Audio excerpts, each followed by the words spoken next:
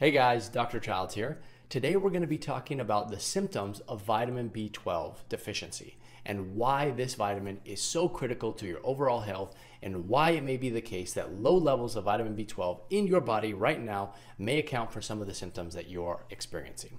So in addition to talking about the symptoms of vitamin B12 deficiency, I'll also be talking about how to test for it because that's an important part that most people mess up, as well as how to replace your vitamin B12 levels with the use of supplements and or food. So regardless of where you're at or where your knowledge level is at, you'll find something beneficial here. So when I talk about vitamin B12 deficiency, I want to make sure we distinguish the difference between a suboptimal level and a gross deficiency. Now, most of you listening to this are probably in a developed country, in the United States most likely, and in the United States, we're not really seeing a gross deficiency, a super low level of vitamin B12 level, which is causing symptoms systemically inside of our whole body.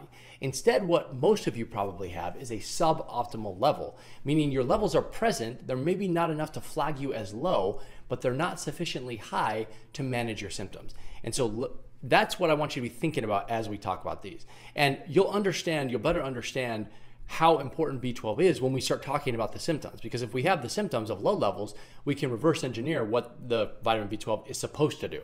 So let's talk about some of these symptoms right now.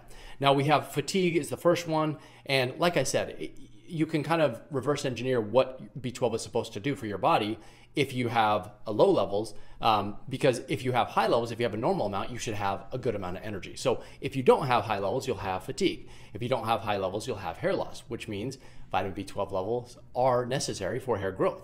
In addition, you might experience weight gain, you might experience brain fog, you might have depression, you might have numbness or tingling in your extremities or digits, you might have changes to your tongue, which is usually an enlarged tongue, you may have constipation, you may have heart palpitations, and you may have anemia. Now, in general, the anemia one and the enlarged tongue, these are more related to advanced cases of vitamin B12 deficiency. So you're probably not going to be experiencing those, at least if you live in the United States. If you live in another country, they may be more likely. But instead, I want you to look at some of these other ones: fatigue, hair loss, weight gain, brain fog, depression. These are pretty minor, we'll say minor, even though they can impact your life significantly. They're minor symptoms for a minor deficiency, but they're still significant that they can impact how you're feeling day to day. And it can be confusing if you're experiencing fatigue or a hair loss, because there's a lot of overlap between B12 deficiency and other conditions as well. So you kind of have to think to yourself, well, is it B12 that's causing this, or is it related to some other cause? Which is why testing is important, because we can actually look at B12. Now, I will tell you, the majority of people get the testing part wrong. And that's because the majority of people, there's really four different ways you can test for B12. There's actually more than that, but these are the ones that your doctor is most likely to be able to order and look at. So serum vitamin B12 is what most people look at, and that is the least inaccurate out of every single one. So what'll happen, this happens all the time, patients will go in, they'll have some of these symptoms we just talked about. They'll say, hey, I have hair loss, brain fog, and I watched this video and it said maybe this is related to my B12, so let's check my B12. So your doctor orders a B12 and it comes back as, let's say, 600, which is well within the normal range. So your doctor says, nope, it can't possibly be your B12 because your level is normal. Now, the problem with that is the serum B12, like I said, is the least accurate measure of B12 because it doesn't tell you how much B12 is actually being utilized by the body. It tells you how much is in the blood serum or the serum, but it doesn't tell you what's being used by your cells, which is all you really care about. Now, it actually is very hard to assess how much function B12 has at the cellular level inside of your body. We can't accurately do that, but we can look at different methods to sort of assess for that. And one of those is MMA, which stands for methylmalonic acid. Now, in the case of MMA, that's far more accurate than the serum B12. However, it's a little more expensive, and most doctors aren't aware of it. So that's something you can request if you'd like to, and I'll explain to you why you may not necessarily need to in just a second. But that is one that you can look at if you want to more accurately diagnose vitamin B12 deficiency. The next thing you can look at is homocysteine, which is part of the metabolism or the breakdown of vitamin B12. So you can look at homocysteine levels to see if your body is actually using vitamin B12. And finally, you can look at something called MCV, which stands for mean corpuscular volume.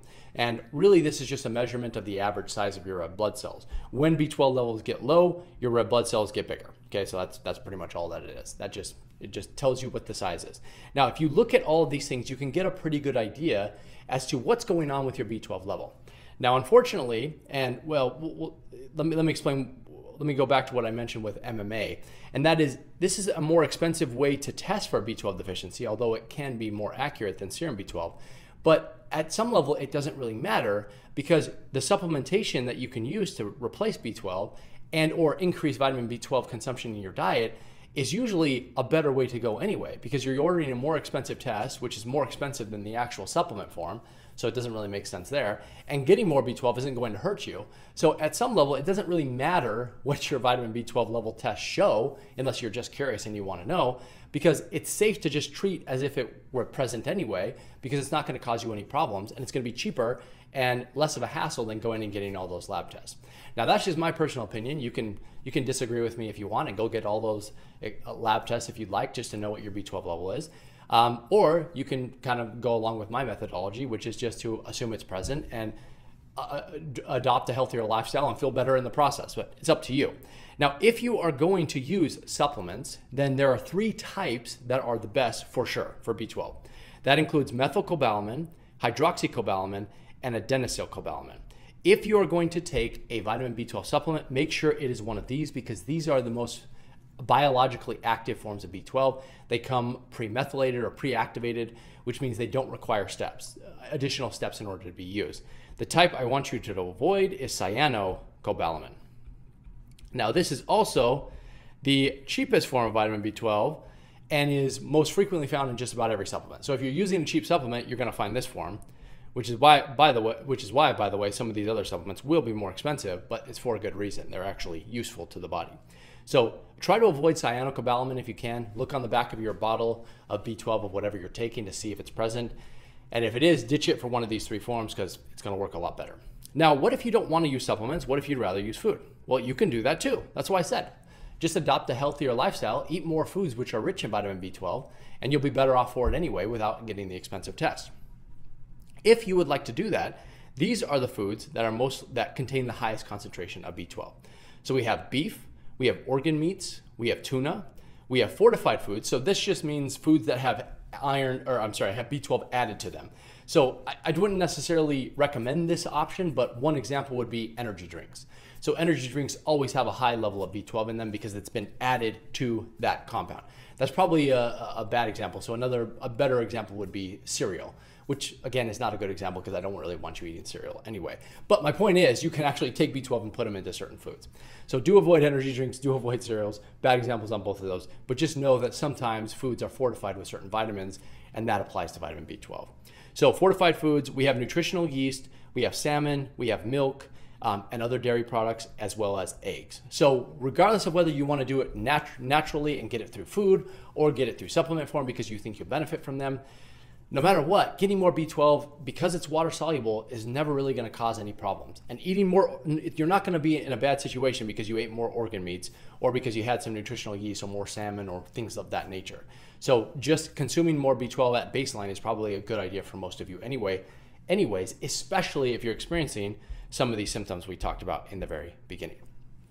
So that's what I have for you guys for vitamin B12. Really important vitamin, really important nutrient, really important that you replace low levels inside of your body. Look out for suboptimal levels, not just a gross deficiency, which is what most doctors are looking for. Get the test if you want, but don't live and die by those values because they're a little bit more expensive. And if you're just getting the serum B12, do not trust that value. So that's all I have for you guys today. And otherwise, I will see you in the next one.